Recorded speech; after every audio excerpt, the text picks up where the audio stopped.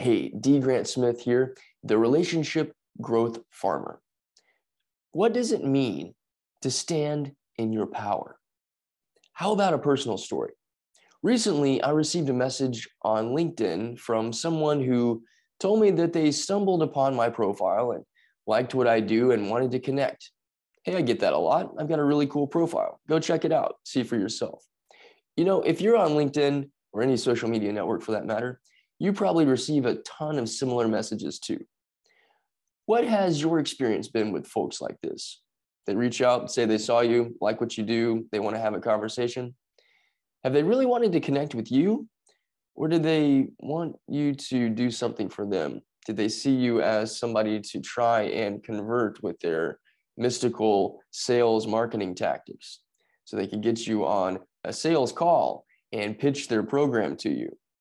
By the way, if you have done that or have thought about doing that to try to gain business, don't.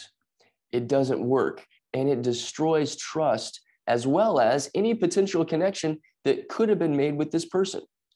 Actually, this was the subject of the first book that I published back in 2016, at the time geared towards musicians and how to contact media for exposure.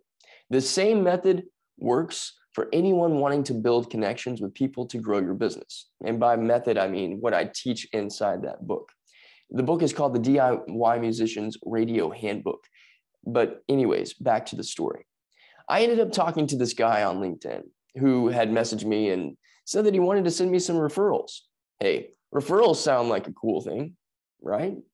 However, the morning of our call, I had kind of this spidey sense go off that maybe there was something else going on about his reason for wanting to reach out to me. And so just to make sure that everything was kosher, I messaged him ahead of time to make sure that we were really going to talk about referrals and there wasn't some sort of other agenda item on his docket, meaning I didn't want to get pitched his program because that's not what I signed up for. In the message back to me, he repeated, yeah, we're going to talk referrals. He's not going to pitch me anything. And I thought, sweet, cool deal.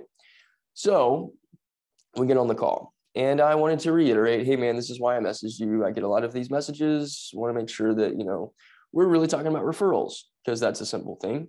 And let's get started. He said, yeah, I'm not pitching you anything. Awesome. Well, he proceeds to ask me some questions about my business. And then 5 minutes later, no joke, he proceeds to give me the overview of his program and pitch his business. You might be thinking, but wait, didn't he say that he wasn't going to do this both in the message and right before the call? Yeah, he specifically said he wasn't going to pitch me anything twice before we started. So there's a big lie happening right there in front of me.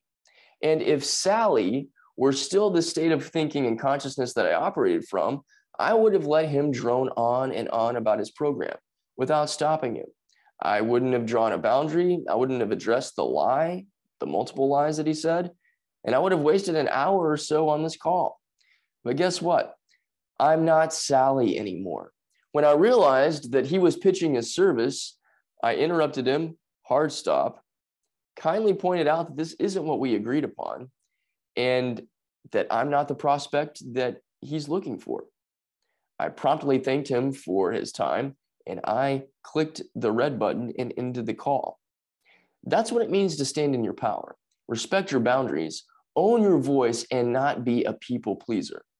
On a side note, that form of marketing happens all the time, and it's a fast way to burn bridges.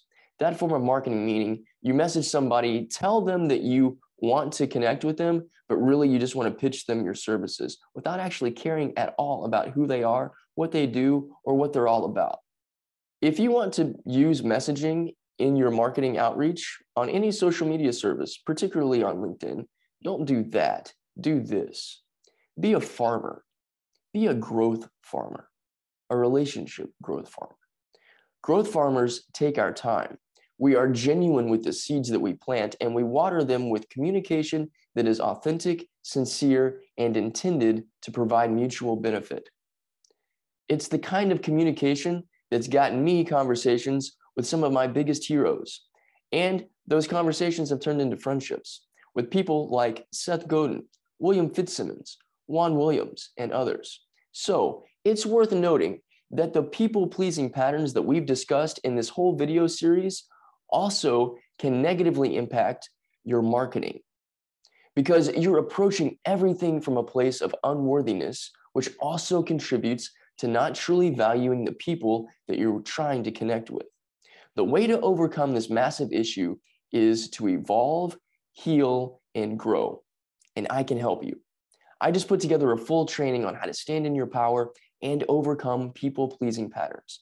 It's called the Be the Hero of Your Story and Stand in Your Power training. And it's available at dgrantsmith.com. I'll put the link to it below, as well as link to other specific resources so that you can jump in right now. If you want more, like direct help for yourself and your business, reach out to me. I'm here to help. I believe in you, and I'm looking forward to talking with you soon.